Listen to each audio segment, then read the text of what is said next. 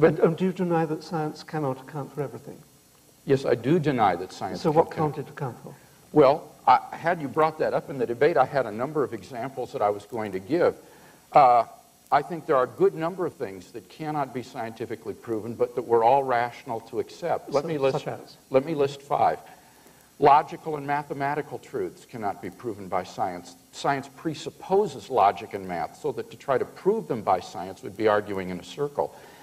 Metaphysical truths, like there are other minds other than my own, or that the external world is real, or that the past was not created 5 minutes ago with an appearance of age, are rational beliefs that cannot be scientifically proven.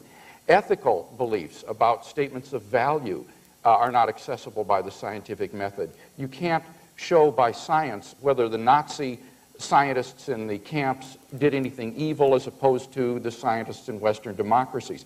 Aesthetic judgments, number 4, cannot be accessed by the scientific method because the beautiful, like the good, cannot be scientifically proven.